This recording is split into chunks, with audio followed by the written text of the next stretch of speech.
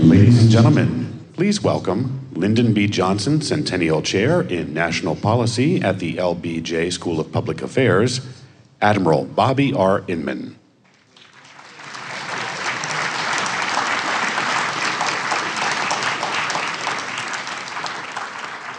In July of 1967, I arrived in Hawaii from a tour in Sweden to be head of current intelligence for the Pacific Fleet.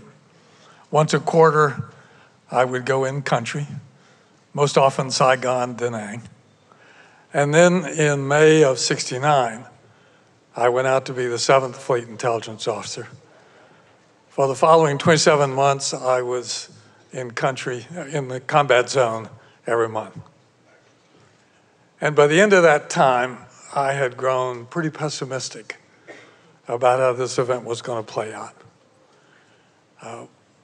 When the agreement was signed for the withdrawal, I was not serving in the intelligence world.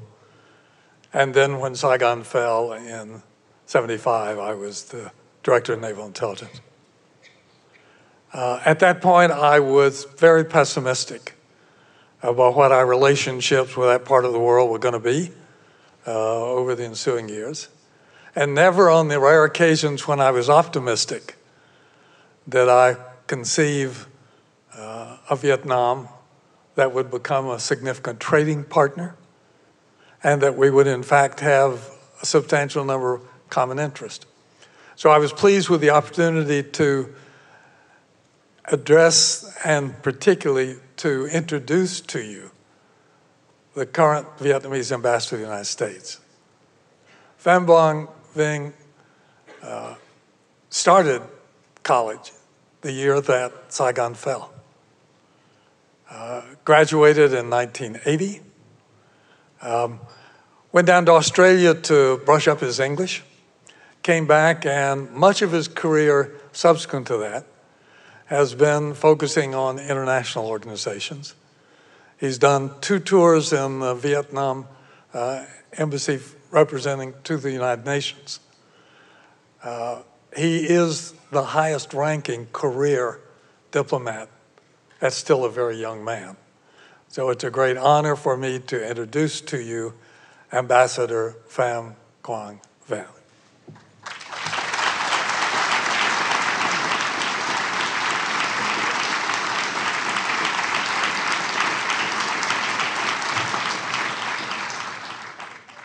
I thank you very much, and I feel privileged to be invited to this event and august audience. I thank you for the invitation, hospitality, and arrangements, especially from the LBJ Presidential Library and the LBJ Foundation. Earlier today, I had a chance to talk with Mark Upgrove, Director of LBJ Presidential Library, Larry Tambo, Ben Banners, Ami Bagby, Chairman, Vice Chairman, and Executive Director of the LBJ Foundation. I did take a brief tour of the library and had a working lunch with the Chamber of Commerce here in Austin. And I'm so much honored to meet and talk briefly with the daughters of President Johnson, Lucy Benz Johnson, Linda Johnson Robb.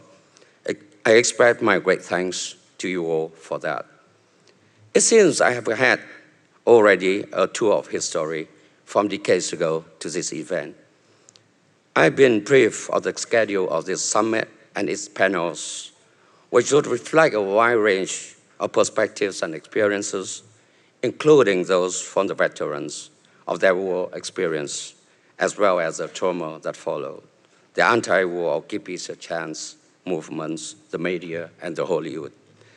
I knew since the end of the war, there have been numerous discussions on this war, including those between Vietnam and America. All this will add to the facts and depths of our studies and reflections. In this panel, I've been invited to share with you on the theme, America and Vietnam in the 21st Century, a New Beginning. I thank Admiral Robbie Inman for the gracious introduction. I share the belief that this panel will give us a chance to discuss how far our countries have come since the end of the war and what we can do more to further this constructive and comprehensive partnership of our two countries. I wanted to share with you a little bit of history. Vietnam and the US has a long history of contacts.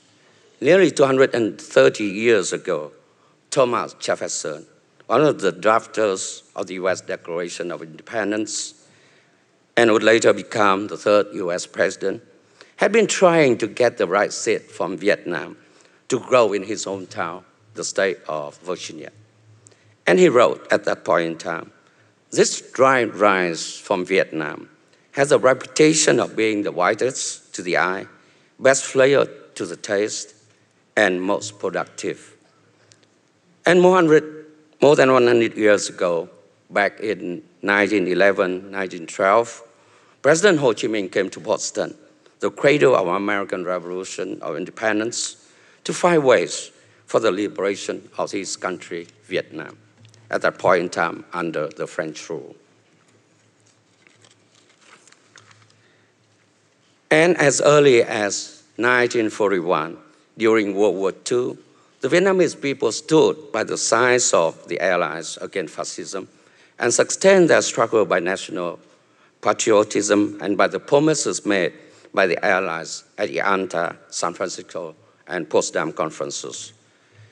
And in September 1945, Vietnam got independence from the French colonial, and the new Vietnam Declaration of Independence included the ideals of Jefferson, and I quote, "All men are created equal. The Creator has given us certain inviolable rights, the right to life, the right to be free, the right to achieve happiness." Between 1945 and 1946, President Ho Chi Minh wrote several letters to President Truman to seek a full cooperation with the US. However, the relationship was missed 70 years ago. And not the war, known as the Vietnam War here, or the American war in our country. It was painful for everyone. For us, Vietnam, we were forced to defend our national independence and freedom with untold sufferings, and the painful legacies of war persisted until today. During the war, 3 million dead, 4 million injured and handicapped, 4.8 million exposed to dioxin and the Agent Orange, hundreds of thousands still missing. President Clinton called it a painful and haunting war, and Secretary Kerry called it most profound failure of diplomatic spirit, insight, and political vision. But we are happy to have a new chapter, the chapter from foes to friends.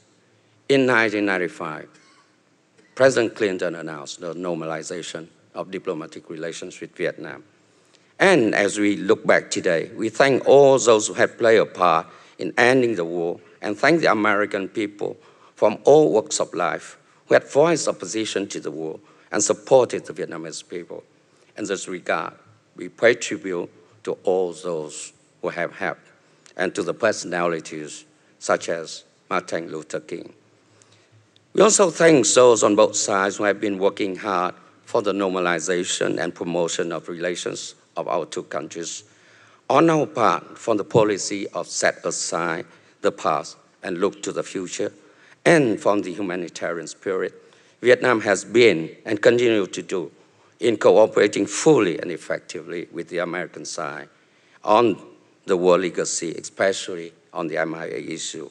And we will continue to be working together for a new future of our relations. President Clinton, when he announced the normalization of diplomatic relations with Vietnam on July 11, 1995, made a special note of those who had helped make this difficult decision happen. That includes Senators John McCain, John Kerry, Bob Kerry, Chuck Roth, and Representative Peterson, among others. And we have many others, Americans and Vietnamese, who have helped, working hard to help in the efforts of healing and reconciliation, especially the veterans from both sides. As our relationship grew, Since 2013, the two countries have established a comprehensive partnership outlining wide-ranging areas of cooperation.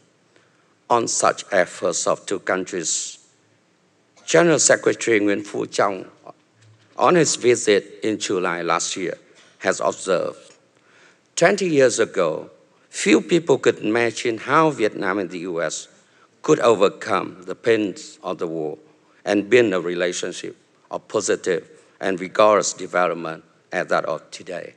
And now, when you hear the word Vietnam, it is no longer a conflict, but a country. And I wish to brief you on Vietnam as well, a country of dynamic development and proactive integration. We have worked hard to overcome the consequences of the war and undertook 3 decades of renovation and reform to build our country in all areas.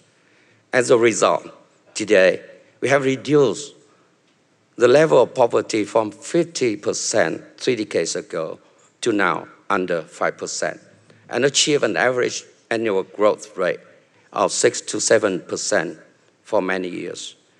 Vietnam has been a leading exporter in several areas, such as rice, pepper, coffee, textile, and other agricultural products and seafoods.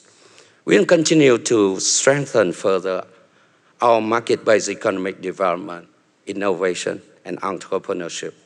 We also expect that the income per capita will be raised to $3,200 to $3,500 US dollars in the next 5 years. And we have a dynamic and industrious population with more than 50% under 30 years of age. Digital coverage within the population is high, with 50% having access to the internet, 38% using social media, and 142% having mobile subscriptions. On external relations, we have always advocated peace, friendship, and cooperation based on mutual respect and benefit. And we have now had diplomatic relations with more than 190 countries in the world and have been active members of many regional and international organizations, including the United Nations, the WTO, APEC, and ASEAN. And we have become partner in many regional and bilateral free trade arrangements, FTA, such as the TPP and the FTA with the EU. Even find Vietnam a reliable partner and a good place for business. Now, on the US and Vietnam relation at the current point, I think we have foundations for stronger partnership. Last year, 2015, we commemorated 20 years of our diplomatic relations. It was marked by the first ever historic visit by General Secretary Nguyen Phu Trong to the US, during which the General Secretary and President Obama met at the Oval Office and issued a joint vision statement on strengthening further our two countries' comprehensive partnership. On these 2 decades, we recognize the astounding achievements recorded so far in many areas of our cooperation, including in particular economic and trade relations, cooperation in addressing the world legacy issues, as well as in science and technology, education, healthcare, environment, climate change, security, and defense, and in regional and global issues of mutual concern. We have been able to talk also on issues of differences, such as human rights. And this year, 2016, President Obama will be soon visiting Vietnam, also his first visit to Vietnam next month in May. The two sides are making efforts of preparations to ensure the visit a success, which will further deepen and strengthen our two countries' relations. Today, Vietnam and the US have solid foundations for stronger partnership as we look to the future of our relations and build further upon our comprehensive partnership. And I wish to highlight the following key areas. Political ties. We agree to continue to deepen relationship on the basis of mutual respect and benefit, including the respect of each other's political system and sovereignty and to advance further cooperation in both bilateral and multilateral levels for the benefit of both peoples, contributing to peace, stability, cooperation, and prosperity in Asia, as well as the world. In this regard, we will increase as a priority exchange at high levels and expand consultations to build trust and to promote cooperation in all areas. Trade and investment cooperation has always been a key pillar in our relationship. For the past 2 decades, our trade volume has increased 90 times, and I think that Secretary Kerry last night also mentioned these figures, from about half a billion US dollars to now over 45 billion US dollars. US ranks number 7 among the largest investors in Vietnam with about 11 billion US dollars. But more could still be done, and potentials remain to be tapped, especially in the context of the TPP. We believe that the TPP, a high quality and balanced agreement, will have enhanced trade and economic growth and job expansion for all participating countries and give impetus to the Asia-wide regional cooperation. As a member of TPP, Vietnam is committed to the TPP and its implementation. We also request that the US, therefore, to early recognize Vietnam as a market economy and do away with technical barriers in our trade relations. On defense and security, we will continue our bilateral cooperation in these areas as outlined in the two countries' joint vision statement on defense relations that was adopted June last year, 2015, and the Defense Cooperation MOU of 2011, including in the areas of maritime security, search and rescue, disaster relief, and peacekeeping. We will further our cooperation as a priority in addressing the world legacy issues, and we expect the US to give more assistance to Vietnam in terms of both funding and technology in the clearance of unexploded ordnances and dioxin remediation, including new projects such as that of the Bien Hoa Airport. Vietnam calls on the US to totally lift the arms embargo on Vietnam and believe that this element of barrier of the past should be removed to reflect our full normalization of relations started 2 decades ago at the current level of our comprehensive partnership. We have a lot of cooperation in other areas such as education, science and technology, people-to-people exchange. We will further advance our cooperation in these areas. Vietnam appreciates the US continued assistance to Vietnam in all these areas, including in the area of innovation and startup. Since the achievements of the 123 agreement, we are working to further promote cooperation in the area of civil nuclear energy. Vietnam expects that the US will further assistance in dealing with the climate change and sea level rise in the Mekong Delta as well.